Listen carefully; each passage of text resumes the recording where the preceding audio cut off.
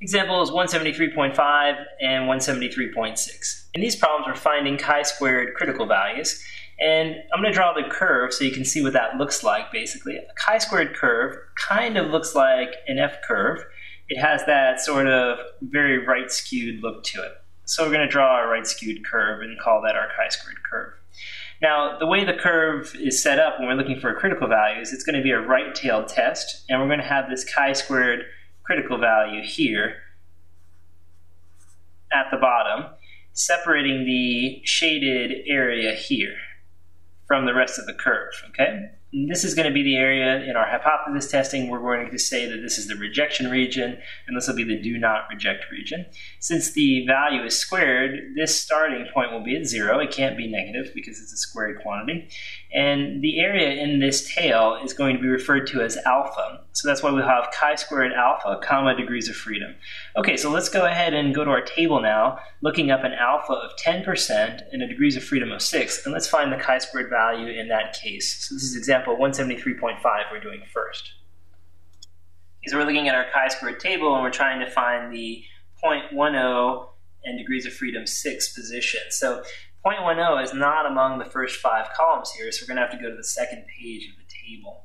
The second page of the table has those alpha values that we're more used to working with. So let's take a look at that then. When we turn to that area of the table, we see that we find 0.10 in the first column, and we're going to go down to 6 degrees of freedom, and we find the number 10.6446. Okay, so we found the value 10.6446. So that is your chi-squared critical value for example 173.5. So for example 173.5, we have this critical value. All right, let's draw the curve then for the next one. So again, a long right skewed drawing here. And again, we'll have a shaded area here in the tail. We're going to say that the area in this tail is again equal to alpha. In this particular problem, that alpha is going to be 0.005, and the degrees of freedom for our chi-squared value is going to be 3 in this next problem.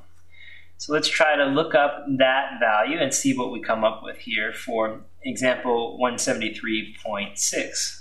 173.6. Okay, let's go to our table and look up those two numbers and see what we find. So we're back at the table here. We're looking in the 0.005 column. The 0.005 column is here. We're going to go down to 3 degrees of freedom. We find 12.8381. Okay, so we found the answer 12.8381. So that's your chi-squared critical value in this scenario where you have alpha of 0.005 and 3 degrees of freedom.